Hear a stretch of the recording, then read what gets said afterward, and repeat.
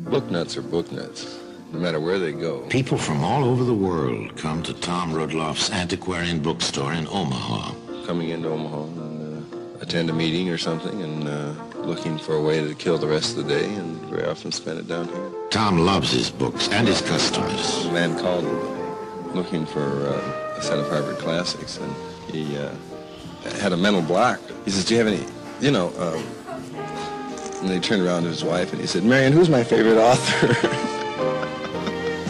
It was Mark Twain. All kinds of people should get together.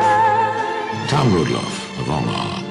The people of Eastern would like you to know him, because bringing all kinds of people together makes us what we are, the Wings of Man.